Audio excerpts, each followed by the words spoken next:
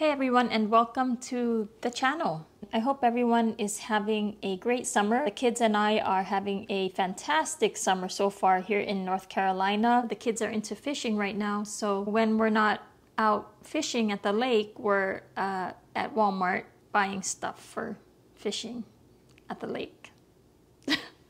Anyway, it's good to be back here on YouTube, cooking, sharing recipes, sharing food stories with all of you guys. So in today's video, I'm making a chicken katsu, which is a Japanese chicken cutlet that's breaded in panko breadcrumbs and fried in oil. And this one is a real family favorite.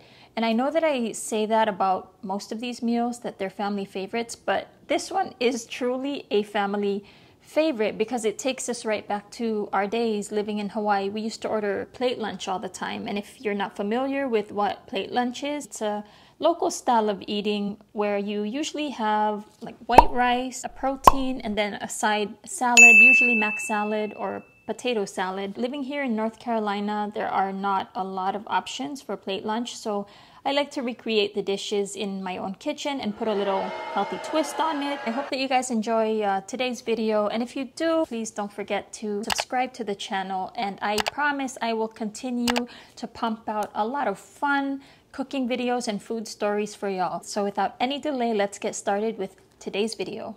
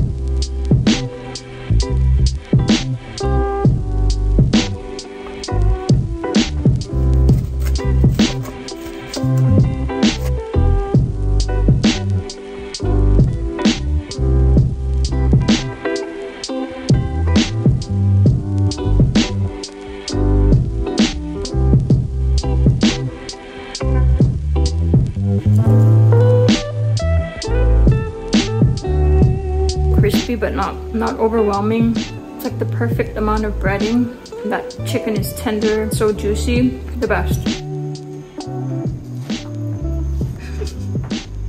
10 out of 10. 10 out of 10.